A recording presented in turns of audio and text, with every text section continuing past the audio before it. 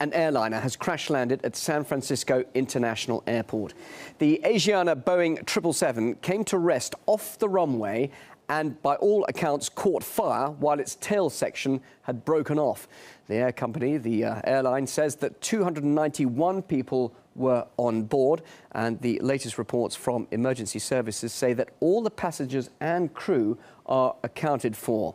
Now, we're bringing live pictures from the scene there at San Francisco Airport. We understand that some witnesses saw passengers escaping down the emergency slides, the emergency inflatable exits, and firefighters are now at the scene damping down the aircraft. And, of course, we'll bring you the latest on this throughout the hour. But just to say that so far, the authorities say that all the passengers, which could be up to 300 on board, have been accounted for. But we're still waiting to get confirmation of that. And San Francisco Airport is now closed following this incident, which occurred in the last hour. And as we can see, the emergency crews are on scene and the fire service is damping down this 777 Boeing airliner, which has crash-landed in San Francisco. And, of course, you can follow all the developments on our website as well at the moment, rt.com, where we're getting lots of Twitter feeds and eyewitness accounts. rt.com for more on that and, of course, follow the developments here on screen here on RT.